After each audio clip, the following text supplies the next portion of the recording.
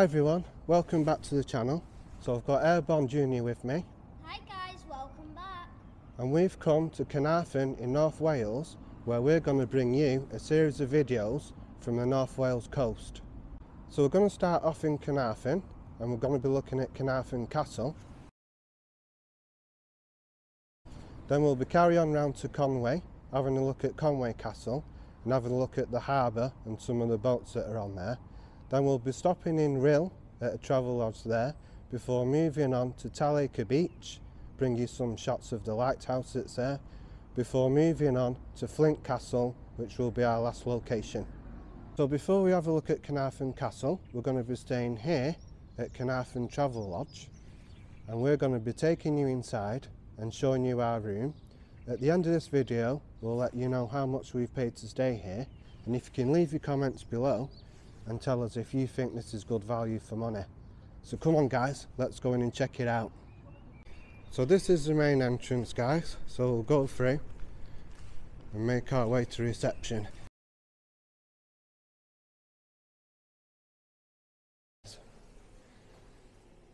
Travelodge Canaerfon.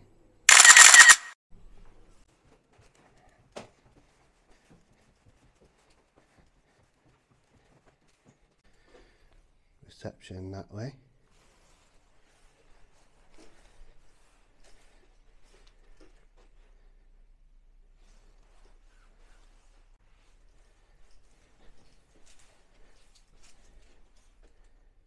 Right, so we've been to reception and our room is 213, which is up the stairs. So I wasn't able to film in reception as there were a few families in there guys, but we've got the key now. So let's go to the room. So it's up here guys. We do have this door. Just key card activated. Let's get to the room. So up here.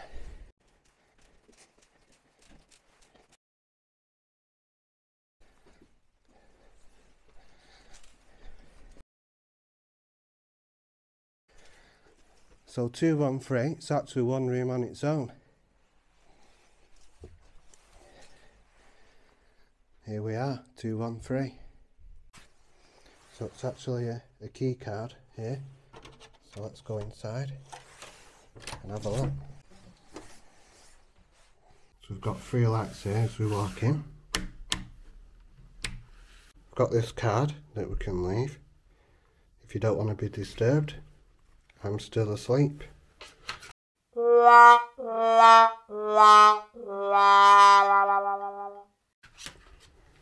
we've got this plug-in heater as well on the wall. We won't be needing that today though, it's quite warm, but it's good to have.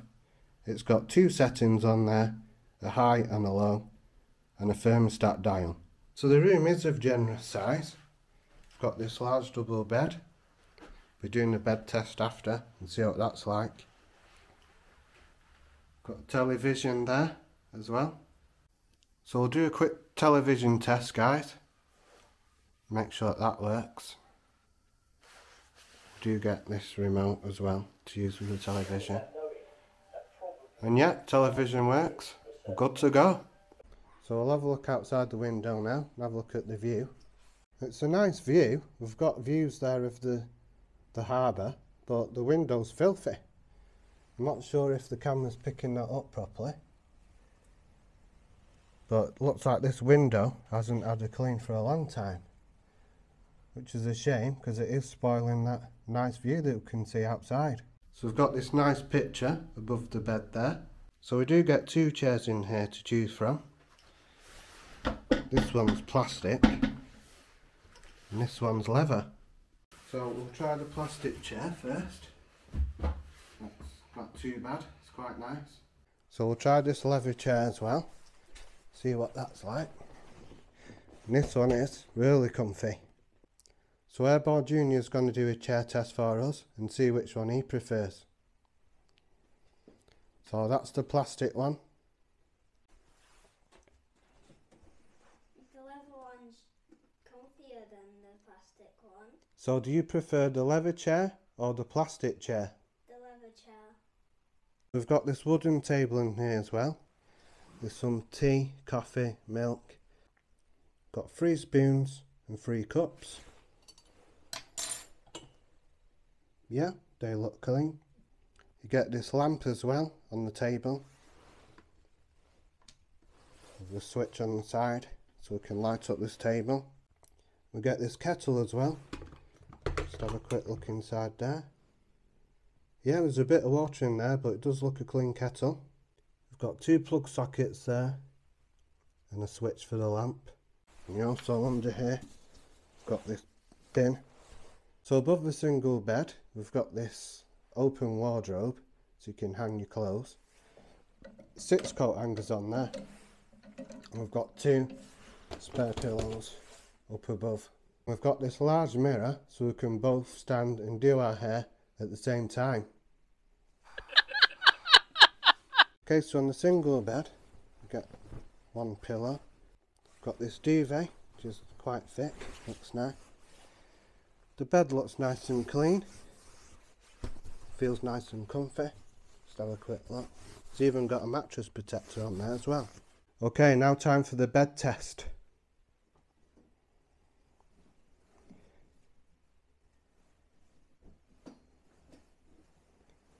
Yep, feels really comfy.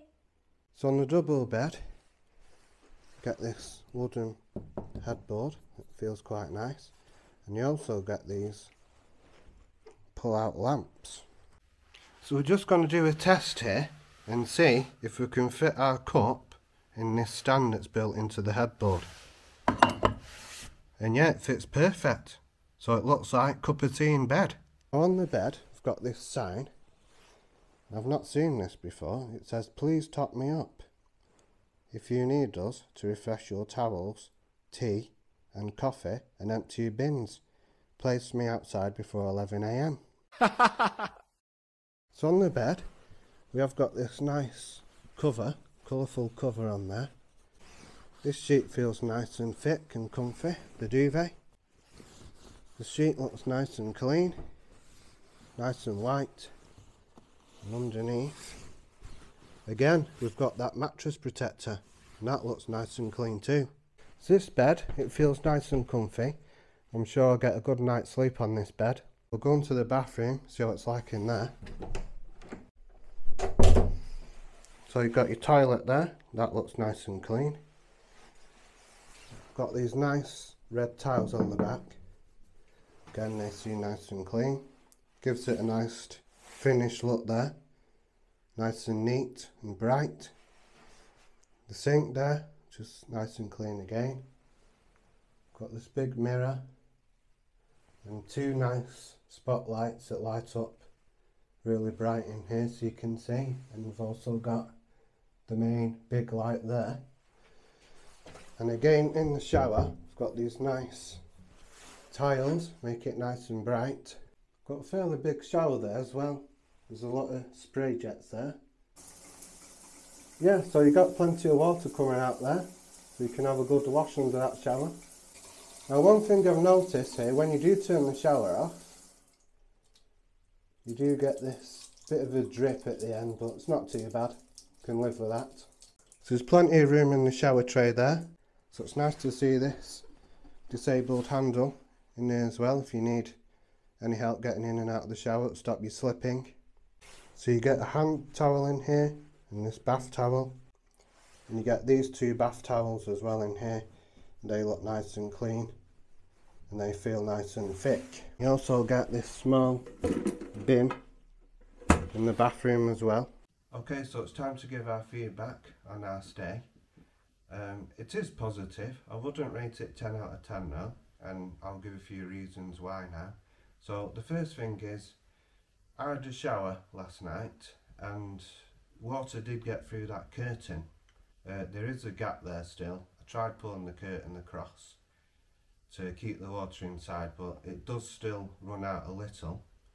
And the second thing is, it's very slippy in there. You do get them anti-slip grip bumps in the shower tray, but they just don't work. It's very slippy in there. I found myself using that handle a lot to try and keep myself up, and then having to wash myself with one hand, which is not ideal. So I do suggest that they put some slip mats in the shower trays for people, or you can always bring your own. I do recommend doing that. The other thing is the window, you couldn't see out properly. We do have a good view outside, and we could have looked across at the sea, but you just can't see it properly, which is a shame. It lets it down. So that's another thing. Also, the television, we did get free view with the television, but 90% of the channels were just fuzzy, so we only found ourselves watching 2 or 3. We was trying to watch Match of the Day last night, watch the football highlights, and we couldn't because that was one of the channels that was fuzzy, so that was a big downside as well. But overall, we've had a good stay. Just one more thing to mention is this big pillar that's in the middle of the room. Now, I know it's structural and the Travelodge can't do anything about that, but if you do have a family, you know, it's not ideal to have that pillar in the middle of the room. So I think I'd rate this 8 out of 10. It is in a nice location. You've got Canaerfon Castle just 400 yards across there, and as you walk through to the castle, you've got some nice views of the marina and all the boats docked in the marina there. So it is a nice location. Yeah, you've got Morrison's just across the road. Now, if you do stay here, I do recommend bringing some change, because the car park for 24 hours we've paid $5.50. It only accepts coins. You can't pay by card, and it's a phone app as well, so you'll have to log on to an app and pay for your parking through Google Pay or the Google Wallet or Apple Pay, which I found myself doing. So what did you think about the room? Did you find the beds comfy? So the beds are comfy.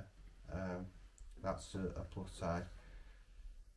Just one last thing as well, which is a negative, is when you do arrive, the reception, you have to go up a flight of stairs before you can check in. So again, that's not ideal for families. You know, if you've got a pram, young children, you don't want to be walking up all the stairs first to get to reception. And there are lifts in here, so you find yourself pretty much coming in, and it's like a block of flats really. There are stairs to get up to each corridor, which again is a bit of a negative. But overall, I think I'd give it 8 out of 10. We've paid $64.99 for one night stay here, and also we got the 24-hour Wi-Fi access, which was £3. So if you've enjoyed this video and you found it informative and interesting, give it a thumbs up. We look forward to your comments if you think it's good value for money, and if you're thinking of staying here yourself, mention that in the comments. So now we're going to go get some breakfast, and then we're going to start our day and have a look at Canaerfon Castle. So if you want to watch that video and join us over at the castle, and you click this box here, this video, and that will take you to the castle. Thank you for watching. We'll see you at the castle.